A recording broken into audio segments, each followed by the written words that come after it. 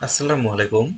In this video, I'm gonna show you how can you test a CDI using your multimeter. As you are watching in video, here is total 8 pins, but out of those 8 pins, these 2 pins are not play any role for ignition system, and for the maximum case, you will not find these 2 pins, and you see the whole name of these 6 pins.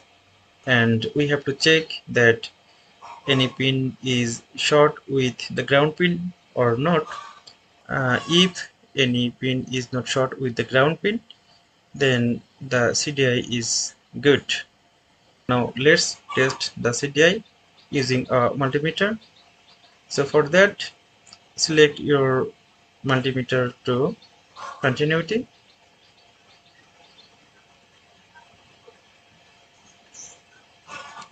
and check it this way.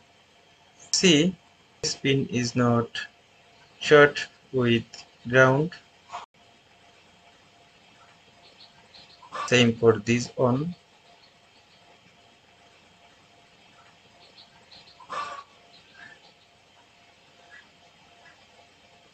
And same result for rest of pins. So this CDI should work properly. That's all for today. Take care everyone. Allah Hafiz.